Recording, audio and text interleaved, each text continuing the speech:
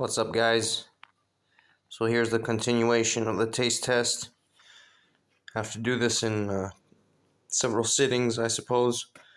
Now this is the dinner. This is part of the dinner.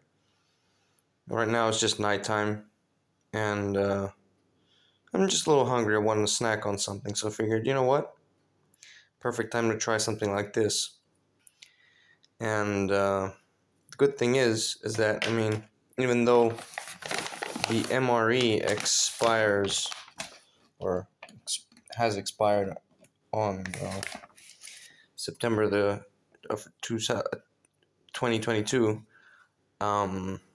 The tuna, however, seems to be good until, I believe that's a 2, so February 2024.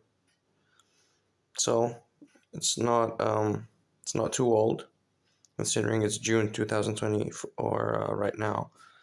So I figured, why not? Let's try it. I like tuna and olive oil, so we'll see what it's like. There we go.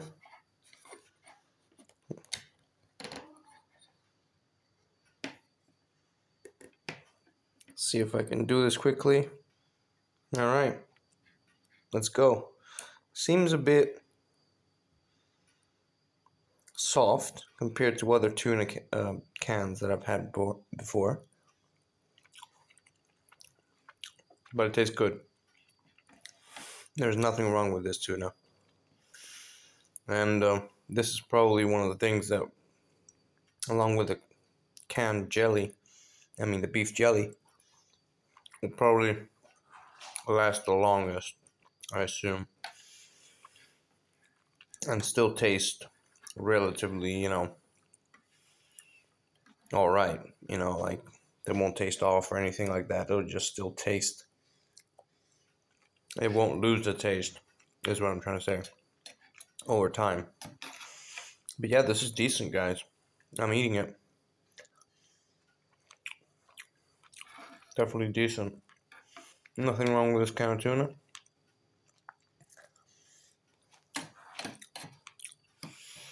Normally, I drain all this extra olive oil, but in this case, I figured let's just try to eat it as it is. And it's not overpowering or anything, so it's alright. It's definitely alright. So what can I say, guys? It's a pass on the tuna. Last real item to try is going to be the minestrone. Minestrone di verdure, which is essentially soup with vegetables. That's going to be for another time. I don't really feel like heating up minestrone in the middle of the night. But I can just go for some quick tuna and, ease my my hunger with this midnight snack. Alright, guys. Thanks for watching. And see you on the next one.